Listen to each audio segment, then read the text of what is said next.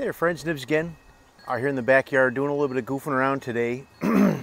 Just got a couple of new guys that are on loan to the channel for a little while for me to check out and review, and this other one over here needs a little bit of repair work, but nothing too major.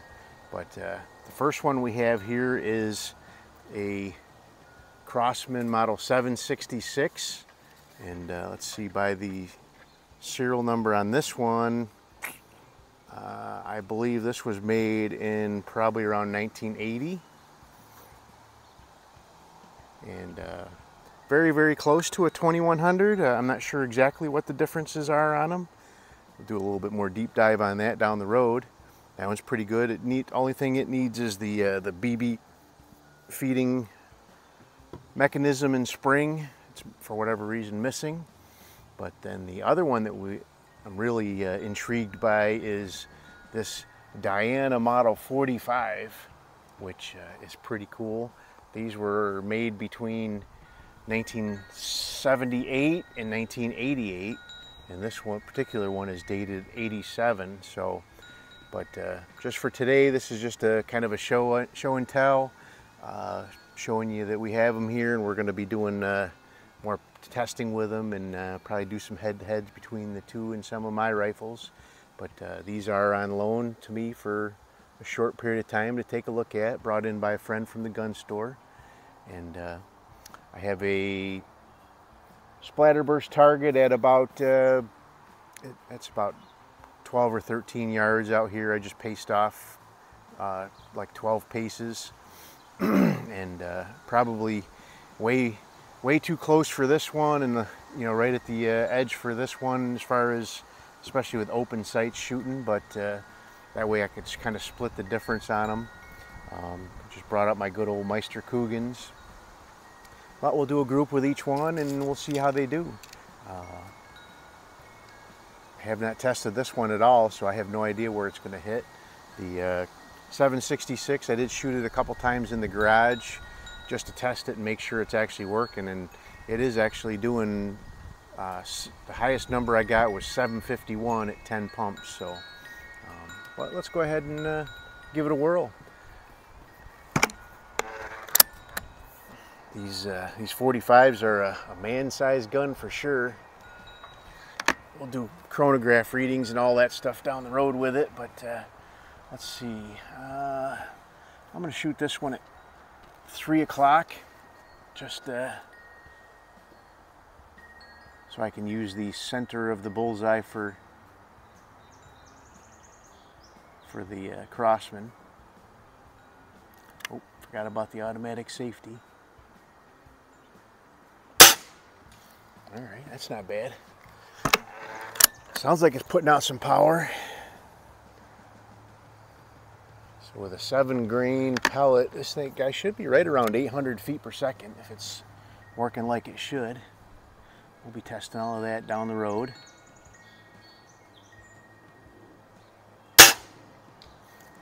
Almost the same hole.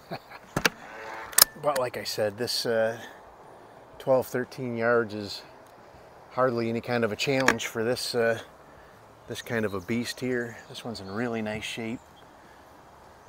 If I didn't mention it already, this particular one was made in 1987.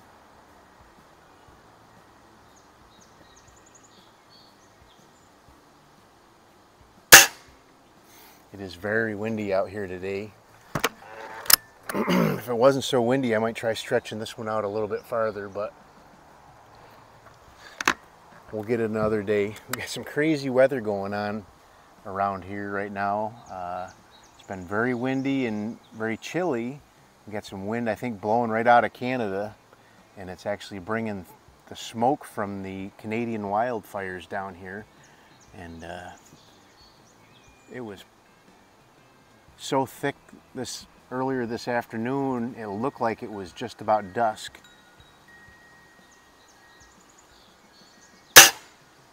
It has lightened up quite a bit since then, but it still smells like a campfire anywhere you go outside, and it looks like it's foggy all the way down neighborhood here.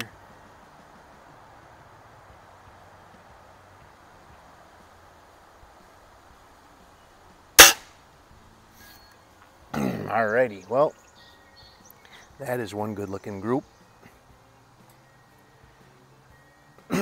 from the Diana, RWS Diana model 45. Until my friend texted me today and said, hey, you want to try out my model 45? I never even knew one existed, so, but,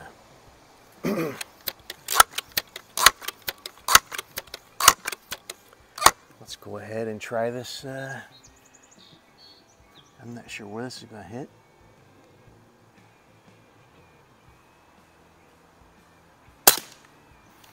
That's not bad.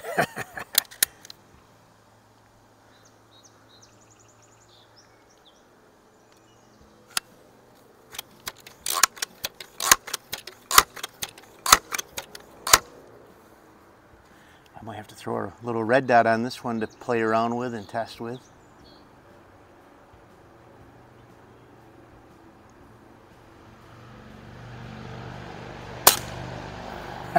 Wouldn't that be funny if this thing shot a better group than the Diana? Oh boy.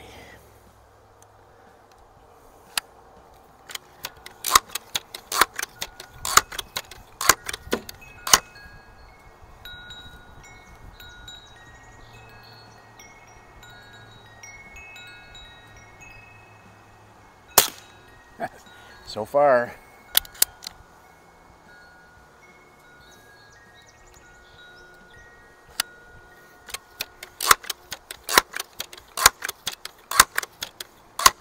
You might have to be a head-to-head between these two.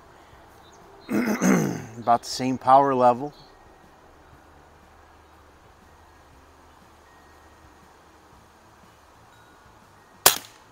Wow.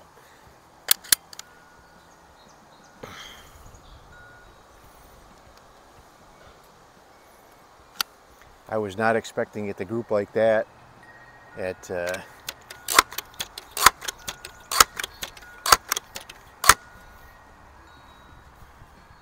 with open sights.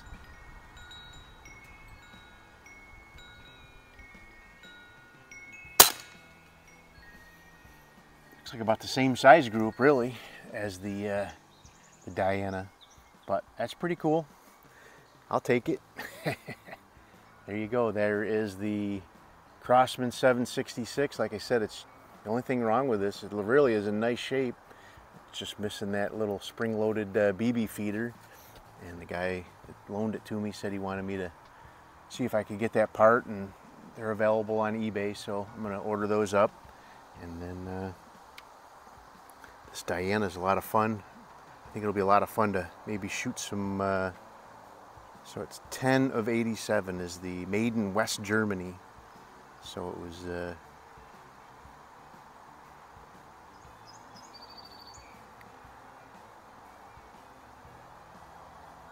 pretty nice. So these were Diana's first run at making a Magnum, what they would call a Magnum pellet gun, and then in 1988 they actually rebadged that one as a 34 and bumped the power up on it even more.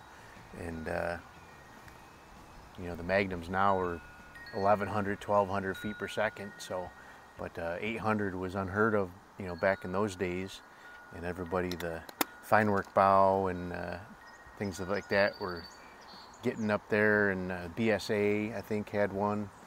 But we'll do a much deeper dive on that one down the road. So anyway, I hope you guys liked the video. Looks like we got a couple of excellent shooters here to play around with for a little while, and we'll have a lot of fun with it. Till next time, have a great day.